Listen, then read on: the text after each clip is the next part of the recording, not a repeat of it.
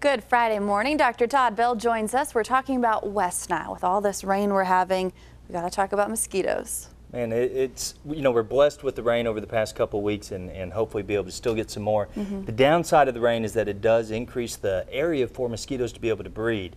Every year we see an uptick in West Nile virus, which is a mosquito-borne illness. We usually see it in late August, early September.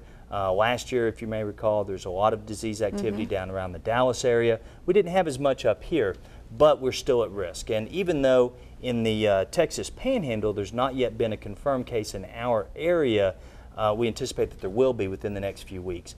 A few things that we always talk with folks about mosquito-borne illnesses. One of them is that they need to try to avoid those dawn and dusk times to be out and about. If it's something that you can do either earlier or later when the mosquitoes aren't out there, that's going to decrease your risk of getting bit.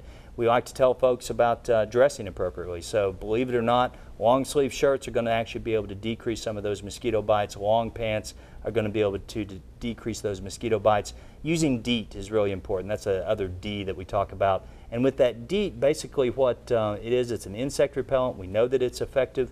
In kids, we don't like to use more than 30% DEET ever. Okay, and it says that on the bottle. It does. It says it right there on the bottle. And even in adults, using more than 30% DEET doesn't seem to improve the efficacy of the insect repellent. So 30% is a nice number. Don't use insect repellents in kids under 2 months of age. That's kind of our cutoff of when not to use it. Okay. And we're trying to prevent those mosquito-borne illnesses like West Nile, which can cause fevers, lots of illness, and sometimes even death.